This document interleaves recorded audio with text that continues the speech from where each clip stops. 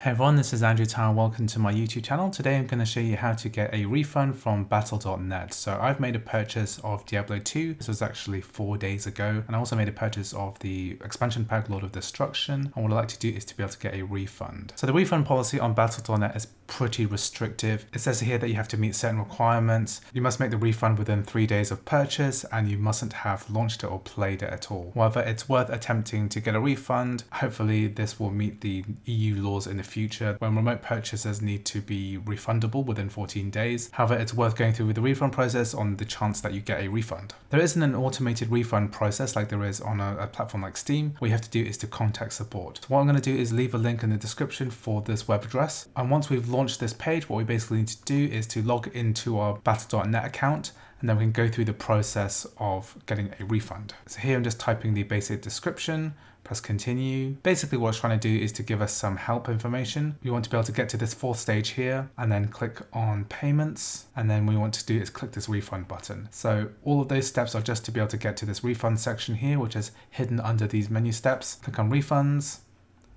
click continue.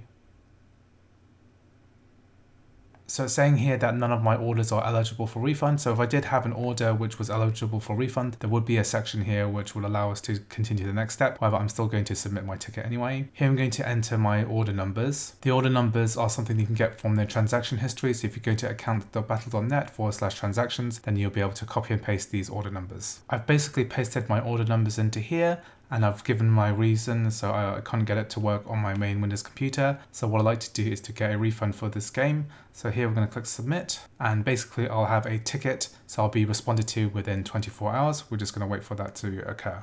So here I just want to show that I actually did receive an email saying that I did get a refund for the items that I requested for a ticket.